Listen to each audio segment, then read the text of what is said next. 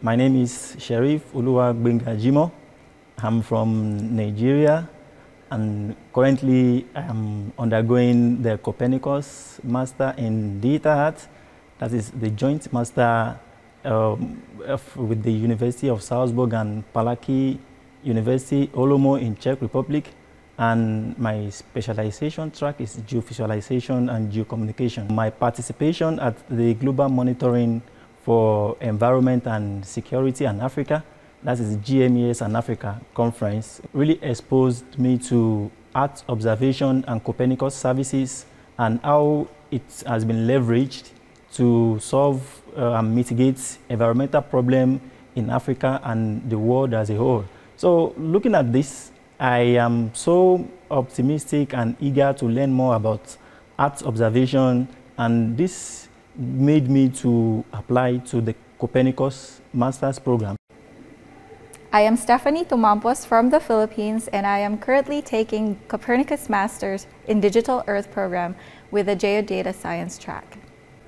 I have a background in applied physics, and I also took my master's degree in environmental engineering back in the Philippines. One of the motivations I had while applying for this program is my drive to actually use Copernicus system towards solving many issues in my country. As my country is one of the most vulnerable in the world, I believe that the Copernicus system can help me craft research and measures to help solve these problems. Aside from this, there are so many interesting topics that can cover under the Copernicus Master in Digital Earth program.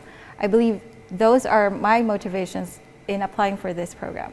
I have a very keen interest in GIS remote sensing.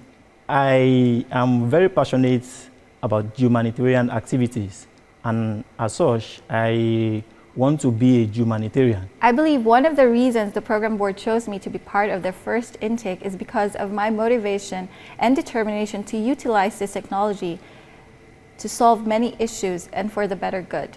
I think one of the contributions I'm giving to the program, aside from my academics, is my position as student representative of the program.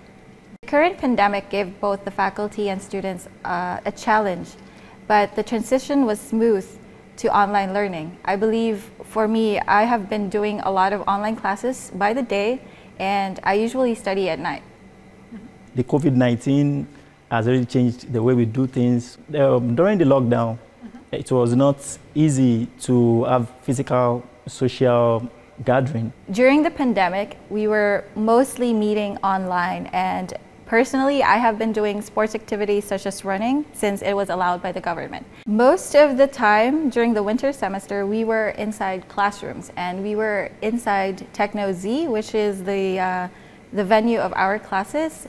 I usually hang out with my friends, my classmates, to discuss about things like academics. In the winter semester, most of my study times were spent in the classroom and then in the lab.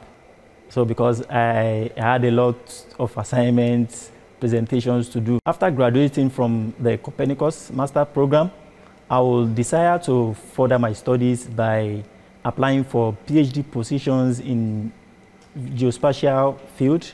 I try to use what I've learned in a working environment to solve Earth-related problem or mitigate environmental problem in Africa.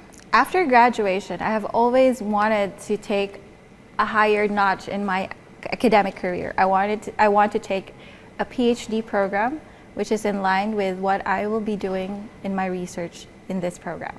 I hope to achieve my ambitions. It will be something great, and I hope to be of use to the society. Of course, my main priority is always to go back to the Philippines and work there to help the society. But if there are opportunities to work in a larger scale in an international environment where I can contribute more of my abilities and my technical skills, that would be more preferable.